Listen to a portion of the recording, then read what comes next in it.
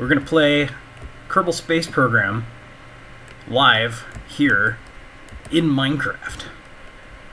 So what you're looking at is a live stream of a Kerbal Space Program instance running on a different computer. This is a mod here in Minecraft that can display a web page. So this web page is showing a Twitch stream of a live Kerbal Space Program instance on another computer. What we got hooked up is ComputerCraft, which is sent to send this Kerbal Space Program, which is running a mod that accepts commands via an HTTP request. So I can throw this switch here, and there's a delay of about 20 seconds because of the video streaming. I'll have to fix that later, but you can see in about 20 seconds that will throttle up. This switch throttles up this spaceship.